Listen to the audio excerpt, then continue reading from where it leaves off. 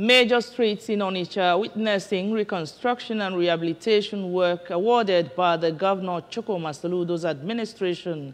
Our works correspondent Ngozi Obileri, who visited some of the roads recently, reports that massive work was ongoing in all the streets visited.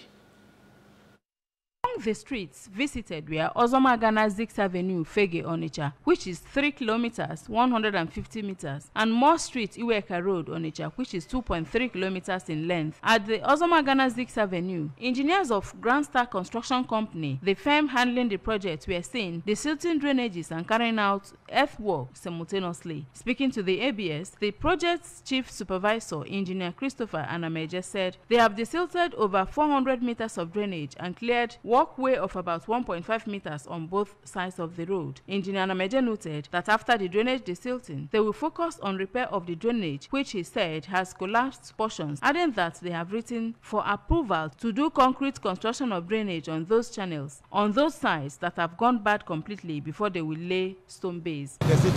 We are repairing the drains. After the drains, then we move into earthworks.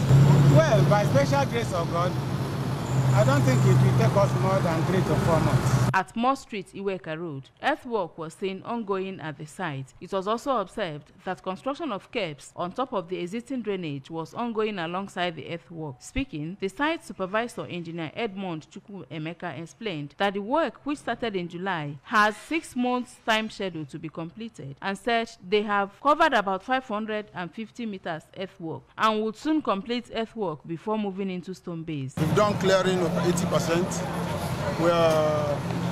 We've done earthwork from this 0 to 200 to 550. We finished earthwork.